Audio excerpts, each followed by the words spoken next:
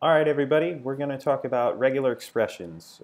Regular expressions are primarily used for form validation, and what they're doing is we're using them to find certain characters in a string. So let's just run through the example that I have. I have this string and it says, JavaScript is not Java or script. JavaScript is a language in its own right. The reason why we're using this example is because a lot of people put a space in between JavaScript and it's actually one word. So we're going to use regular expressions to fix that, right? I have the second variable.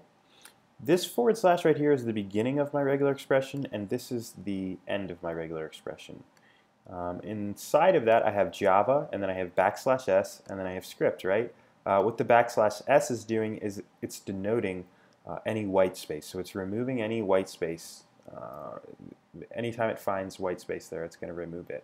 Then I have I, which at the end indicates that this expression is not case sensitive. And then I have G, which means global, and it's saying basically every instance. Below that, I have console.log text.replace regex JavaScript. So what this is basically going to do is it's going to autocorrect. So you know when you try to send a text to your friend and you're like, hey dude, I love you, you're the best friend ever, but instead it autocorrects and says, hey dude, I hate you so much, go die. That's pretty similar to what this is doing. So let's take a look.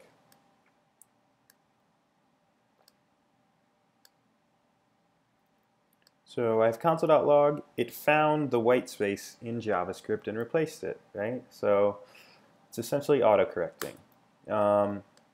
After that, we have email validating, right? Let's see. I created this function called validate email, and then I have a variable. It's taking in the user input. And then I have a second variable called regex. We have our opening of the regular expression and the closing of the regular expression, and all of this stuff in between is doing something. So this is matching the beginning of the stringer line. Inside of these brackets, this is saying that all of these characters are acceptable, right? So this would be like the first part of your email. But then we're saying you also need, after that, an @ symbol, because every email has an @, and then some more characters which would be accepted as valid, and then after that more characters, right? Meaning .com, and yeah. Then we have 2 to 5. This is saying a minimum of 2 to 5 characters. That's what that's saying. And then we said console.log regex.test.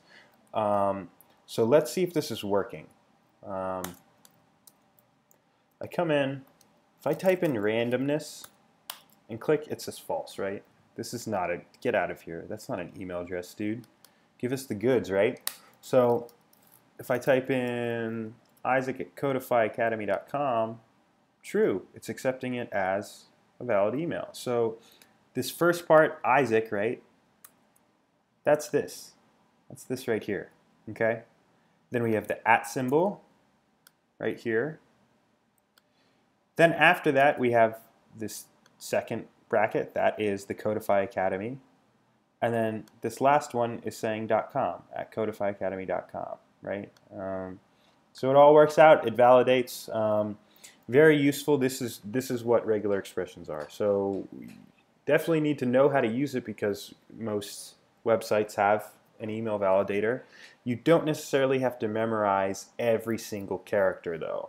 As long as you know how to use it, I think that's the main point. So I hope this helped. Definitely get yourself acquainted with regular expressions and reach out to your mentor if you have any questions.